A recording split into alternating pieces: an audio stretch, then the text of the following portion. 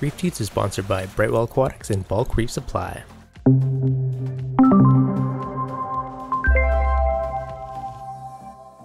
What's going on, guys? Devin from ReefDudes. Now today on Ask ReefDudes, we're answering a question from Nancy.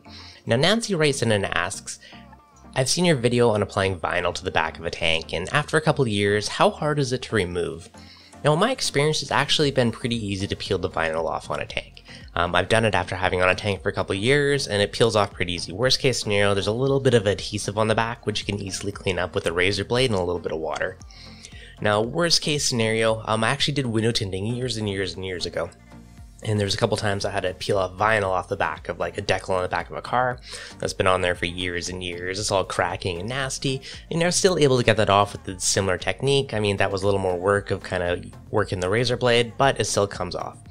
Now, if you're using a razor blade on glass, make sure you have a new clean stainless steel blade, and as long as it's wet, you're not going to scratch the glass. So aside from that, now if you guys are wondering what the heck we're talking about and you want to know how to vinyl a tank, you can actually check out a video I did a couple years ago and show you exactly how you can vinyl your tank and black out the back. The main advantage of doing that is going to make your colors pop and just make certain things stand out a lot more. Now if you guys want to ask your own question, you can head over to reefdudes.com/ask, submit it, and I might just answer it on the air. Alright guys, happy reefing.